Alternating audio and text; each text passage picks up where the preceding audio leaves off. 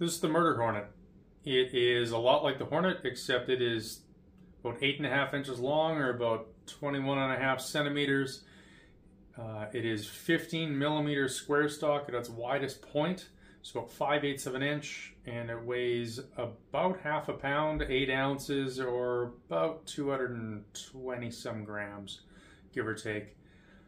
These are for the people that are just here for the violence. They are very difficult over gas, incredibly stable in flight, and you can really launch these things in here. Because they're front heavy, they will fall into the target if you give them a long trajectory. Big and flat, easy to index, lots of ability to control it, as well as put a lot of force into them, which makes them pretty interesting. And forgiving for lots of techniques. So we can use our traditional techniques, and they fly very consistently. And you can hear how hard that's hitting. They're just punching these gaping square holes of sadness in.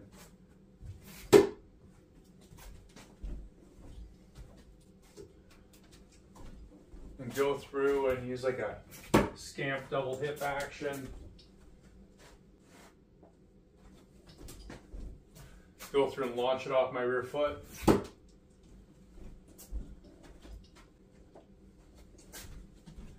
We can use a wave style throw. You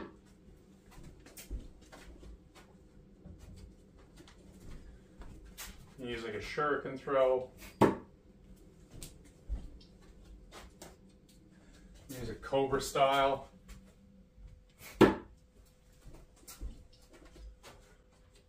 Or whatever type of wave hybrid you have in mind.